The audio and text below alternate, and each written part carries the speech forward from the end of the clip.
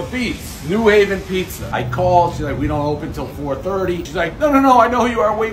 I'll get the oven, I'll do whatever. I meet her, I'm almost like getting like teared up hearing her talk about New Haven style pizza. Most of the people that work here in this establishment are from New Haven. This is the street in New Haven, Newtown, and I've done it by touch, by feel. Give me chills. She's got a mural, a shrine to me. Oh man, did you just put that up? I've had it up for a long time. It looks great.